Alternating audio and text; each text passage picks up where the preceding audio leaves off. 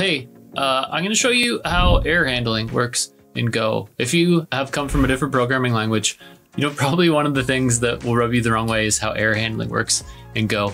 But I'm going to show you that it works and it's just a little bit different than what you're used to. And if you follow the right idioms, it can work really well. I think you'll find that Go programmers really enjoy the way error handling works in Go, even though it's different than what you might find in Java or C# or anywhere with exception handling. So this article, written by my colleague Brandon, also fellow Ontarian, terrific. Let's go through it. So in Go, an error is anything that implements this interface. It's a very simple interface, right? All you have to do to implement this interface is have an error method that returns a string. That's it. So if you do that, you're set. The simplest way to construct errors, you don't even implement that interface yourself. All you do is import this errors package and then do errors.new and give it the string. And then that's going to return an error, something that, you know, when you call error on it, will return the string that you passed in. Something didn't work. Simple enough. The thing you should realize, right, is these are errors. They're just normal types that implement that interface. They're not exceptions. You don't throw them. Here's some code. You return an error just like you return anything else. There's nothing particularly magic about how errors work in Go. It follows the same format as everything else. So here I have this method divide, and it takes in two integers, a and b.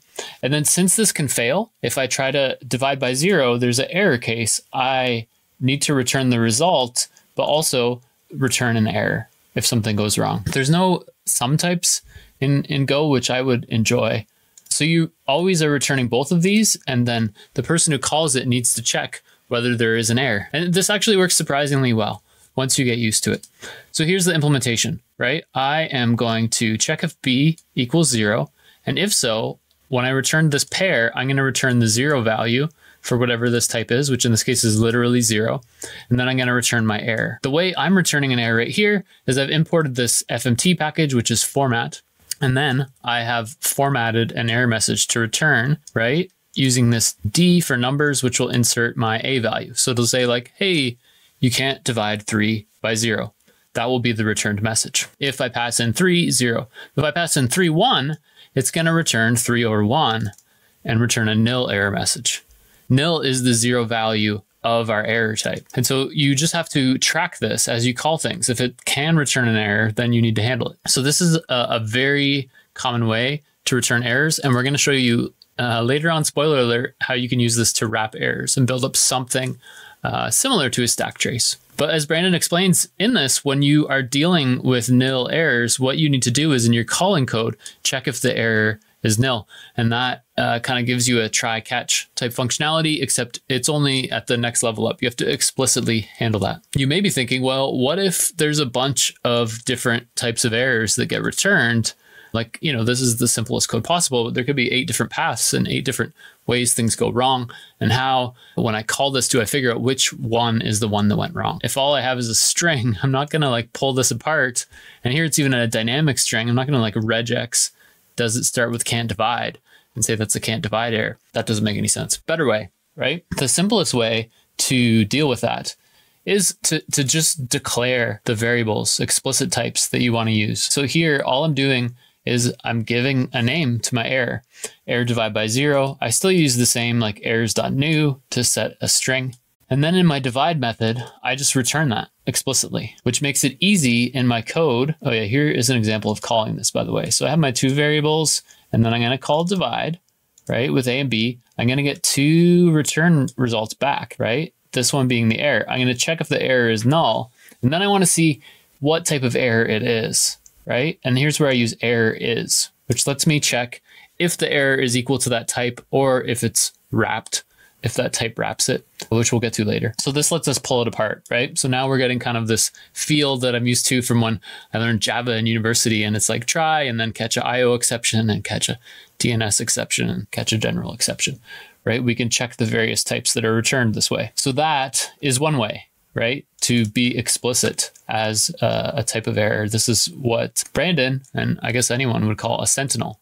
It's a specific value marking something. to sentinel error. You can do more than that though, right? You can do a custom error type. In this specific case, we're just dividing by 0. It's not the most involved error case, but let's pretend that we want to carry along more information with our error, right? So what we're going to do is we're going to make our own type called division error. And in it, we're going to store A, we're going to store B, and we're going to store our message. And then to make this into an error, right, we have to implement that error interface. So this is how we do that.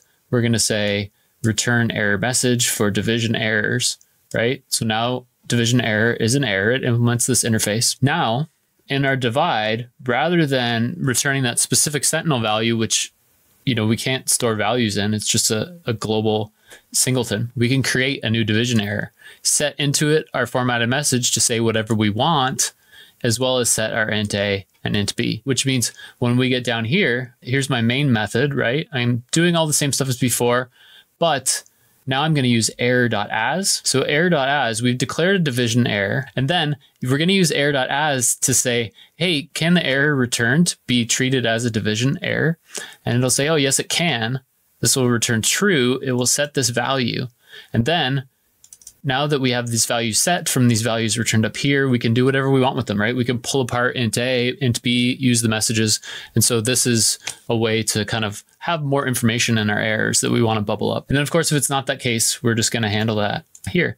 I mean, in this case, in all of these, there's not really much else that could go wrong here, but in actual code, you probably have a number of code paths, and maybe there's just one specific case you want to handle specifically, and then the other cases you want to handle more generically. And so it does make sense to have a default, right, to cover all your options. This works great if we need more specific information, but there is a case we're not covering. Let me show you.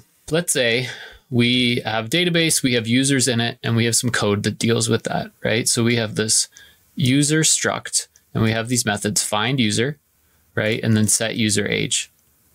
And you can see from the return type, find user will return a user, but it can also return an error if something goes wrong.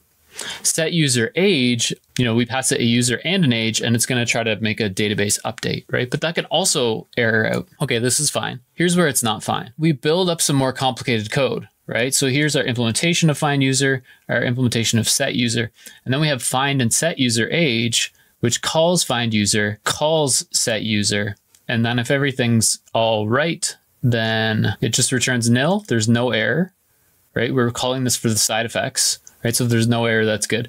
If something does go wrong, either in find user or set user, we're going to return an error. Here's why this isn't perfect. When we call find and set user age with Bob and 21, either of these could return an error, and we don't have a way to tell which one's which, right? Like if this returns a DB error and this returns a DB error, we can't tell if the error came from set user age or from find user. The return is the same. And it could be that these both return a connection string not found error, right? It could be the same error. We need a way to tell where it came from. We need to kind of be able to tell the type, but also the path, right, that this error came from. Something like a stack trace that you might expect if you were doing a throw. And wrapping errors is the way that we do that. So let's improve upon this code. Right? I mean, this works, but debugging, not ideal. So that's why, as Brandon outlines in this article, which you should read, in Go 1.13, they added wrapped errors. So wrapped errors still use this method we've been using, this format.errorf, but we can use the verb W to wrap.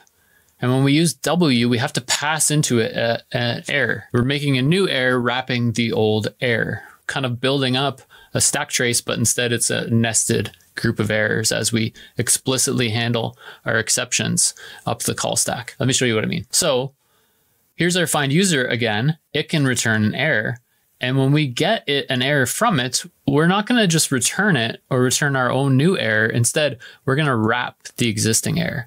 So we're going to add this new message, find user, fail executing query, and then we're going to add W here, which is going to have the result of making a string that combines both of these. But in implementation wise, it's actually nesting one inside the other, which you'll see in a moment. Same for set user age, right? We're going to do the same trick here where we pass the error in. And then we can even do it at this level. Find and set user age, we're going to wrap the error here, right? So you can see we're explicitly handling the error at each level. and kind of adding a message that's more specific about what happened. And that means when we come down here and we actually, run this, we get an error back, we'll get an error message that looks like this. So we'll get this failed finding or updating user, right, which comes from here. And then we'll get find and set user age, which comes from here, and then set user age. So that tells us we're here. So we can now see the problem happened here, right? Not here. And so that's just reading the text message. Just reading the text, the string that's returned by an error lets us tell where, the path that the error bubbled up from. But it's not just string concatenation that's happening here. It is literally wrapping one error in the other.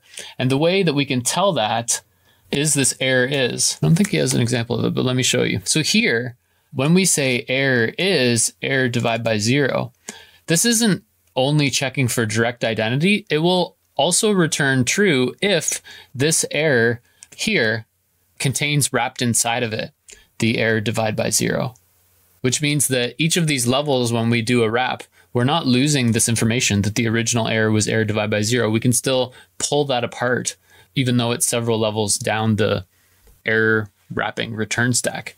And it's the same for the error as. When we do error as here, it's not just the current error, but if we had wrapped it, that would also work as well. So that kind of lets us unwrap those errors and therefore pull things apart the same way you might expect in some place with a try catch, just a little bit of a different and more explicit mechanism. Yeah, so that's wrapping errors. And you can see, like, I'm not a Go guru. I think the complaint that people have about this error checking mechanism is that there's a lot of this, right? If error does not equal to nil, return this, right? A lot of explicit checking and wrapping. But the beauty part of it is that it's very explicit, right? And it's very simple. There's nothing magic here. An error type is just any type that implements that interface. There's nothing magical. It's returned just like anything else. And we just have some idioms, some ways that we do things as Go programmers, as developers to handle these things, but there's no magic, right? We can just explicitly read through and understand what's happening here. This can return an error. And when it does, we'll check for it here, and then we'll return our own error, which we just append this message on. The nice thing about the way that this works is it's very explicit. When I was a C# developer, you could throw an exception 3 levels down and catch it 5 levels up. And that was handy for a lot of cases. But if you're looking at some of that code in the middle, it's not absolutely clear that there are these errors that could be, bubbling up from any point and jumping right by all this code. Sure, it's nice to have a stack trace, but this explicit way that it is done in Go actually works pretty well. And I think it's something you have to give it a try, get a feel for how it works. Yeah, so that is how you do error handling in Go. You explicitly return it and wrap it. And it's a little bit more typing, but I think you'll find it works pretty well. Also, if you want to learn more about Go, you should check out some of the other videos I made. There's one about using makefiles, some great videos about Python too. But yeah, I think you might like some of the Go ones that I've created. And if you liked this video, check out Earthly. This is the Earthly website we're looking at right here. Earthly helps make your builds simpler. It works great with Go. It's great for abstracting system level dependencies. It's like Docker, but for builds. And I think if you like this video, you'd really like it. So check it out. Thank you.